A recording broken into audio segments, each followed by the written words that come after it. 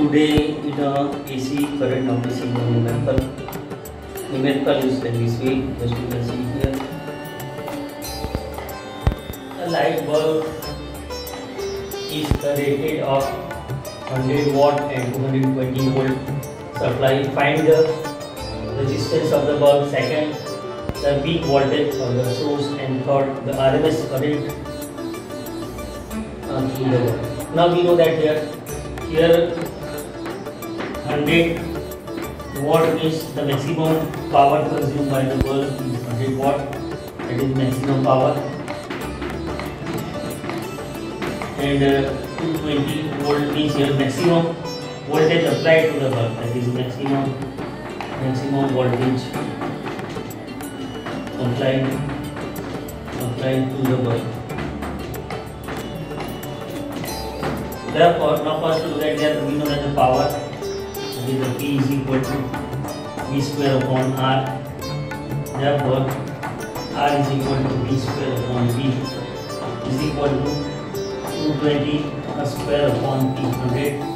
Solving this we will get 484. Now we know that your second is, and that is VRMS is equal to VM upon root 2. Therefore, Vm is equal to, that is peak voltage is equal to root 2 into VRMS. Now keeping the value, and we will get here, that is Vm is equal to root 2 into VRMS is equal to root 2 into 220 is equal to 1.414 into 220 is equal to 311.08 volt. Now last to get here, that is RMS current. We know that power of P is equal to VRMS IRMS into cos phi. For pure resistive circuit,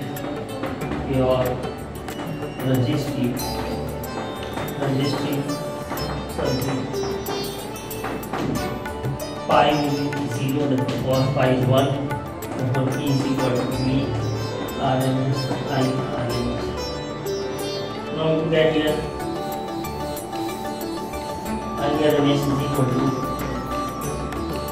P upon V RMS is equal to 100 divided by 220. Solving this will get here 0.4545. So this way to solve this numerical. In this numerical, here the bulb having the power 100 watt and voltage applied that is 220. We have to get here the resistance of the bulb, that is P is equal to V square upon R. Therefore, R is equal to V square upon P. Taking the value at 220 square divided by 100 is equal to